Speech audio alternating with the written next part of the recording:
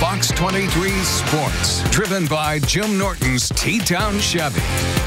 Well, it has been a wild few months for Bartlesville's David Castillo. In April, the four-star guard verbally committed to playing college at Kansas State. Then just 2 months later, he made another huge announcement. He's transferring from Bartlesville High School to a prep school in Kansas for his senior year. Fox 23's Spencer Tillis caught up with Castillo to talk about his big decision.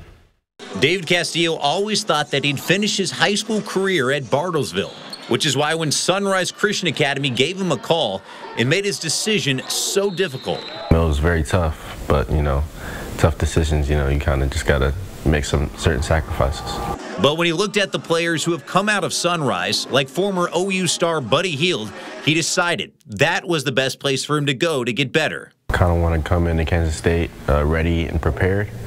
And I feel like Sunrise is the best place, to kind of reach my potential. Guys that are going there are going to be playing at the next level just like me. So just going there and getting better and playing on the national stage, playing against players that I'm going to be playing in the future, I feel like is best going to prepare me. And speaking of the future, considering David's committed to play at K-State, it doesn't hurt that it's only a 2-hour drive now to Manhattan. I'm going to try to go up to Manhattan as much as I can, go show support, and just try to be involved in the community as much as I can, try to get up to Manhattan as much as I can. But even with everything that Sunrise can offer, it was still a tough decision to leave Bartlesville. Castillo grew up dreaming of playing there, and in just 3 years, he built quite the resume, becoming the school's all-time leading scorer and playing for Team USA, where he won 2 gold medals.